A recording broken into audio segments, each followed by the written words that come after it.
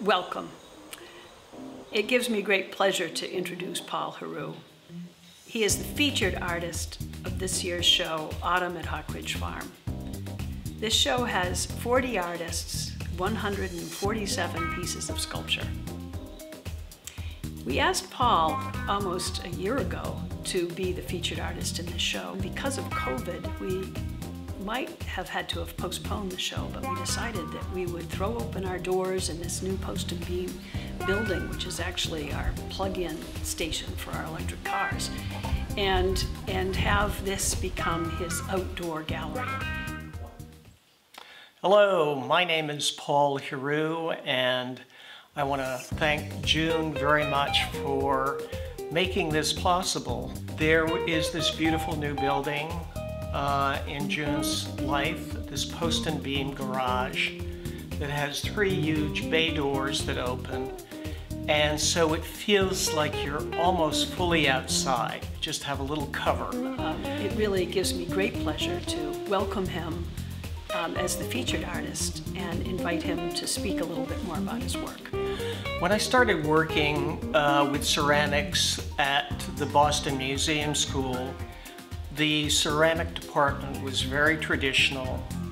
It admired Bernard Leach and Asian ceramics. The work we were doing was all high-fired stoneware and using the classic Asian glazes like celadons and temukus.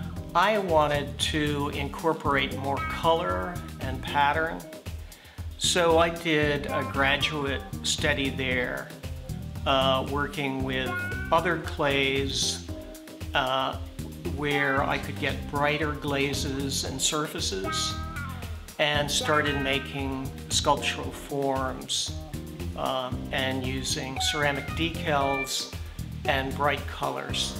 As I matured and found the right kinds of clays and glazes that suited me, and kept pursuing surfaces, and have limited to what I make cups, which I love making as little sketches, and large chargers or plates, folded vases, and lidded jars and boxes.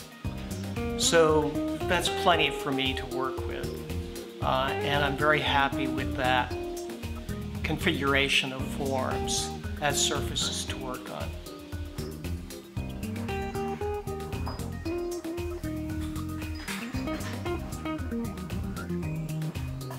Paul is a celebrated ceramic artist, but also renowned for his elegant surface designs.